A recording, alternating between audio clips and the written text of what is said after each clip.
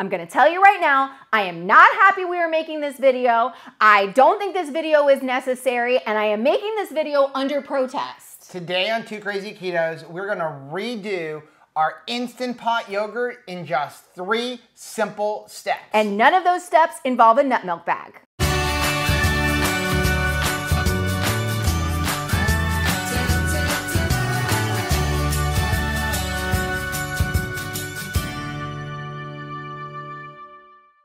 Hey, what's up, family? I'm Rachel. And I'm Joe. And we are Two Crazy Ketos. And if you are new to our channel, welcome. Here on Two Crazy Ketos, we do different things like product reviews and we do recipe videos. We talk about various keto topics, and then every Monday, we go live on Keto on the Couch where we just celebrate our subscribers for the week. You can find us in different social media platforms like Facebook, Instagram, and Twitter. And we have a website, which is twocrazyketos.com, and that's where you're gonna find all of our different recipes. Now, we do upload at least 5 new videos every single week, so make sure you subscribe to our channel. And don't forget to hit the little bell icon, and that way, every single time we make unnecessary videos, you'll be alerted to it. Just enjoy some yogurt. I do love yogurt. This yogurt is so delicious. Look how thick it is. It doesn't even come off of the spoon. So easy to make. You will never, ever buy yogurt again once you make this. Am I right? You're right. Okay. I love the yogurt. Okay, so a couple of years ago, I think it was a couple of years ago, we made this video right here. It was a high-fat version of Instant Pot yogurt.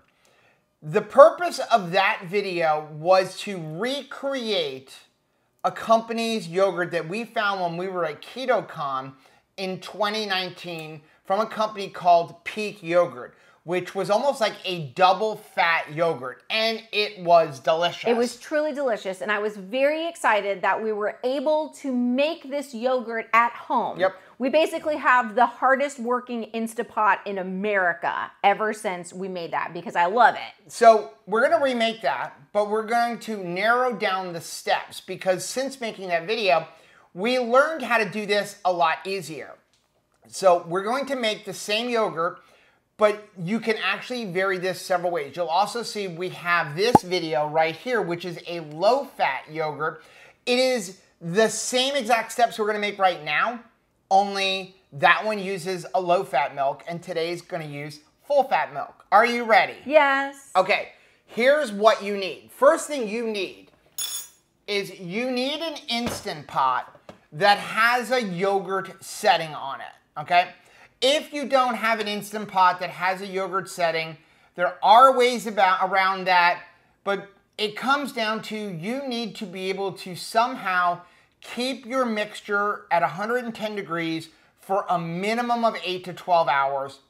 So if you don't have an Instant Pot that has a yogurt setting, I'm going to tell you to sell your Instant Pot and go buy an Instant Pot that has a yogurt setting. Once you make it, you're going to have yogurt all the time. Yeah. But no, you can also do it in a sous vide. We've done it in sous vide in several vlogs. I'll leave a link for one of those vlogs right over my head. But the Instant Pot is going to be the easiest. So you need an Instant Pot that has a yogurt setting. That's step number 1. Then after that, we need 2 ingredients with an optional 3rd ingredient. Okay. Are you ready? Yes. We need Fairlife milk.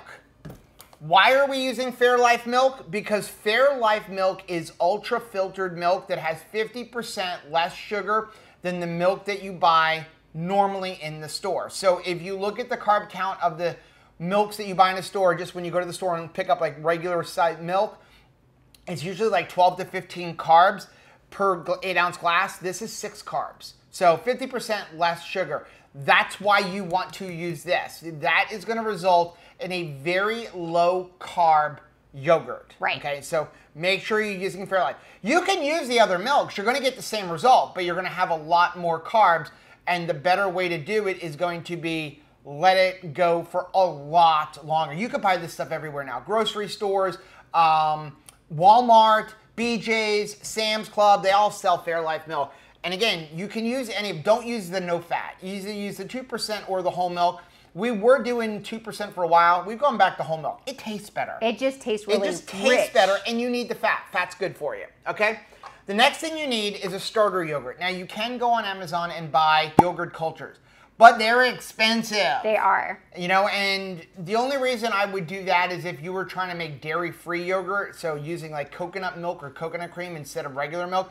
But if you're okay with dairy, or even making like a yogurt with coconut cream or coconut milk, but then starting it with a dairy one, that's the way to go. Because what you're going to do is you're going to go to the store and you're going to buy one of these. This is about $1 to $1.50. The price point is right where I'm comfortable. This is going to make a bunch of batches, or what you do is you make a batch, you freeze some for the next batch, or you make a batch and then you eat what's left in this, and then you use the batch you're making to make the next batch. We will usually let it go 3 to 4 times. So we'll make a batch, use a couple of tablespoons of that for the next batch, use a couple tablespoons of that for the next batch. We'll go 3 to 4 times and then we'll start over again. Because it starts to get like a sour taste to it. Yeah, the more you do it, the more it gets sour because the cultures change. So those are the 2 main ingredients. That's all you need. The third ingredient, if you want it really fatty, if you want to duplicate the Peak yogurt, is a pint of heavy cream. This is optional. Right. You do not need it. There is no change to the recipe other than use this or don't use this. Are you ready? So ready. Okay, here we go. Because you know that this is really easy to do, right? How easy is it? It is so easy, even Rachel can do it. Well, Rachel can do it with nut milk bags, and now I have none of those things. You struggle with the nut milk bags. You ready? Yes. So here's what we're going to do. In the Instant Pot, if I can open it, we're going to go ahead and we are going to pour our Fairlife milk in. The whole container. The whole container. Go, go, go, go, go, go, go, go, go, go, go, go. All of it. Then we're going to take our Fahe yogurt. And I use Fahe, by the way, because I like the cultures in there. I think it produces the best yogurt. But you can use any store-bought yogurt that has live active cultures. Do not use the Too Good yogurt. None of that stuff really works. Fahe or some of the better quality Greek yogurts, Bulgarian yogurts, all of those, you want to do that. You're going to put 2 nice spoonfuls in. 1. It doesn't have to be exact. 2. That's all you need, okay? Then what you're going to do is you're going to take a whisk and you're just going to mix it up a little bit. Okay, so you've got that all mixed up. Okay. Now, at this point, if you want a really fatty yogurt, you can go ahead and add in your heavy whipping cream. And again, this is completely optional. Do you want fatty or do you want regular? I want fatty. You want fatty. So what we're going to do, and you can even only add half of this if you want. You don't have to add the whole thing. So we're just going to add in, whoop, it splattered everywhere, a pint of heavy whipping cream. So now you're going to have a really good, delicious, like double fat yogurt. It's going to be amazing. Okay, give it one more mix. We're going to go ahead. We're going to put our top on. Put your top on. I'm trying to do this upside down. Do it backwards. Put it on. Now we're going to hit the yogurt setting.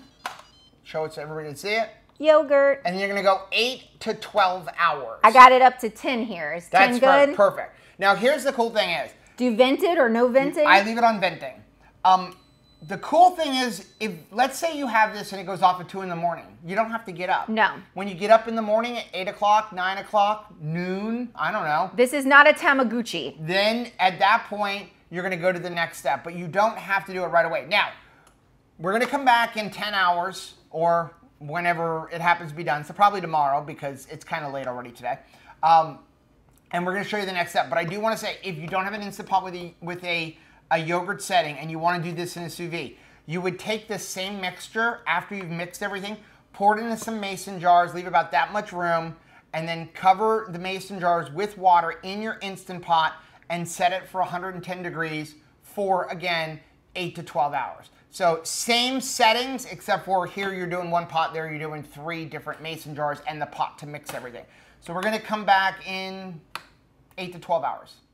Okay, so we went through the entire 10-hour cycle, plus probably about another 6 hours. Good morning. So like we said when we started this yesterday, when it ends, if you don't get to it, you know, like as soon as it's done with the 8 to 12 hours, that's okay.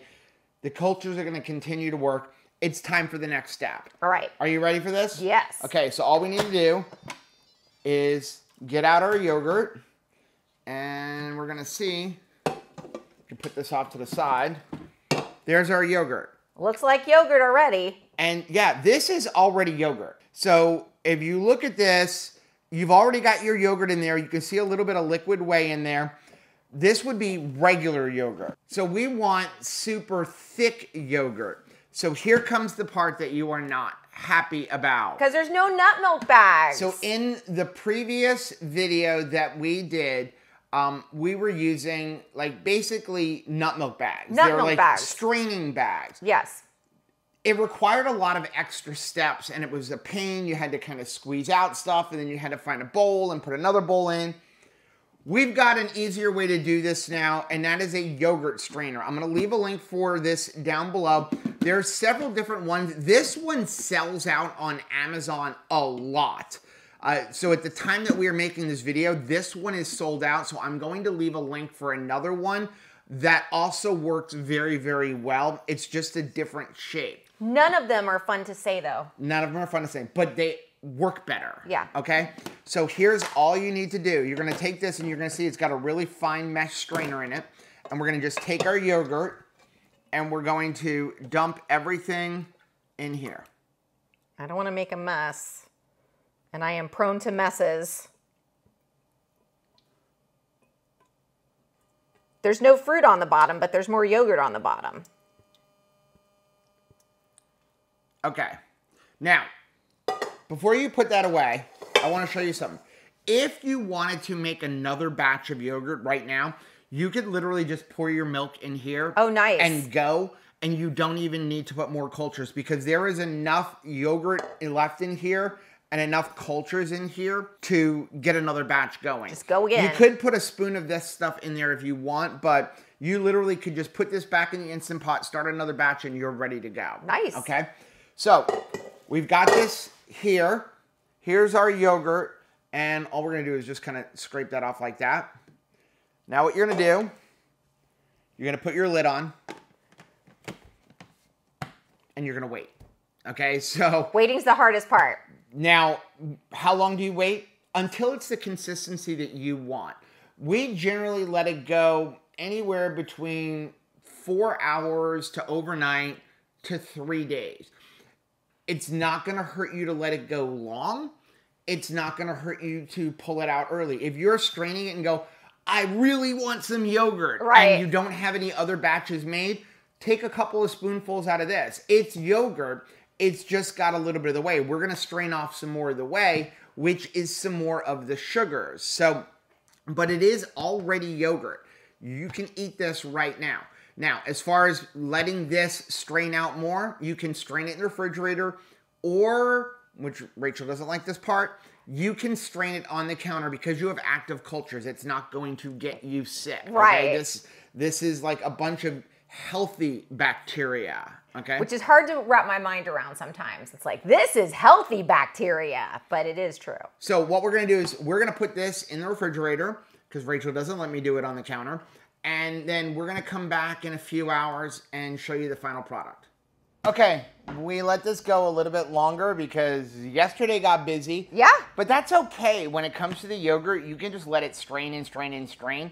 And worst cases, it gets really thick and you add a little bit of the whey back in. You can't do this with everything, but you can leave yogurt alone and it'll be fine by itself. It's really hard to screw this up. Okay, so this is what you've got left. Now here is all of the leftover whey. No way. So first thing we're going to do is we're going to scoop this into a bowl. See how much easier this is than using the nut milk bags? It is easier. It's just not as fun to say. Okay, so what we're going to do, sometimes we'll just like turn this upside down on a plate, but what we're going to do is just show you how thick it is. All you do now is take it out, and it's almost like a cream cheese consistency now because we've let it go and let it go and let it go. And again, that is something we were aiming for. If you don't want it this thick, all you have to do is not strain it as long as we did. Easy. And also the extra heavy whipping cream in this really, really makes it thick. Amps it. So I will come back and get whatever's left in this. Every single little nook and cranny. But for the sake of the video, we're gonna come back to that. We're gonna call it good. Okay? So the yogurt is done. Now again, if you don't want it this thick, which we do. Right. What you do is you take a little bit of this liquid whey and you can kind of mix it back in, or stop straining it earlier than we did. But this liquid whey, which we actually feed to our chickens and to Tabitha, that's where a lot of the carbs are. So this is going to be very low carb. And I'm not going to get into the calculation on it here in the video because it's going to make the video longer. There's a detailed explanation in the recipe card that is linked down below. But basically what you want to do is measure out like how much whey did we get, because the liquid whey has about 12 carbs per cup. And so we pulled out about 2.5 cups of liquid whey. Right. So you would basically just take all of the carbs that was in the original milk and the heavy whipping cream, add that up, and then subtract what we just took out here, which is what, 30 carbs. So that's all you would really need to do. It's not an exact science, but it gives you an estimate. And also there's no way of accounting for how many of the carbs did the actual yogurt cultures, like, you know, eat up. Are you ready? How many angels can dance on the head of a pin? So to give you an idea of how thick this is, there you go. Look at that. Boom. Okay. Got a little layover here. That's pretty awesome. Dink. Dink.